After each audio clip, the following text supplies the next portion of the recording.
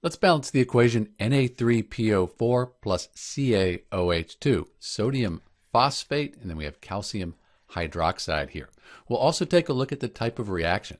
So first off, we have sodium and calcium. They're pretty much just switching places. So we can see the sodium is with the phosphate, but now it's with the hydroxide. Calcium is with the hydroxide.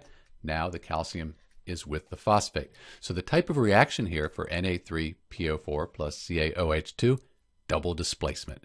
Let's balance the reaction. 3 hydrogen atoms. We use a little bit of a trick here. This phosphate, it's a polyatomic ion. Have it right here. We also have a phosphate ion over here. So it's on both sides. We'll just count it as one thing. So there are 1 phosphate ion, then we have 1 calcium, and again, the hydroxide, OH, that's a polyatomic ion. It's on both sides. Counted as one thing. We have 1 hydroxide times the 2. So we have 2 of those. On the product side, we have the 1 sodium, 1 phosphate times 2, so we have 2 of those, 3 calcium atoms, and then 1 hydroxide.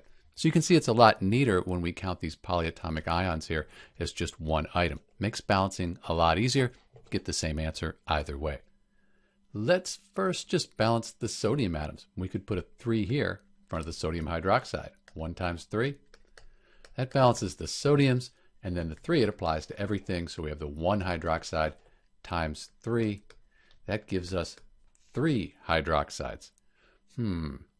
Why don't we balance the phosphates next by putting a 2 here?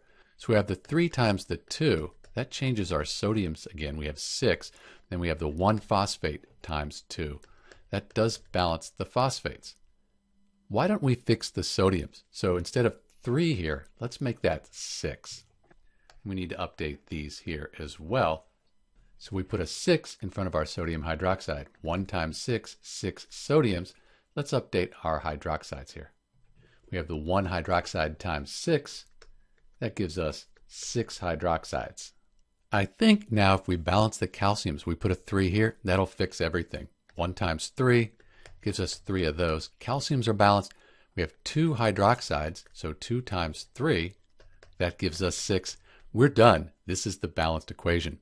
If you're going to write the states, compounds with sodium, they're very soluble, so we'll put an AQ after those. Calcium hydroxide is considered to be a strong base. It's not really very soluble, but we call it a strong base, so it's going to be aqueous. And then phosphates in general, they're insoluble. So calcium phosphate here, that's going to be a solid.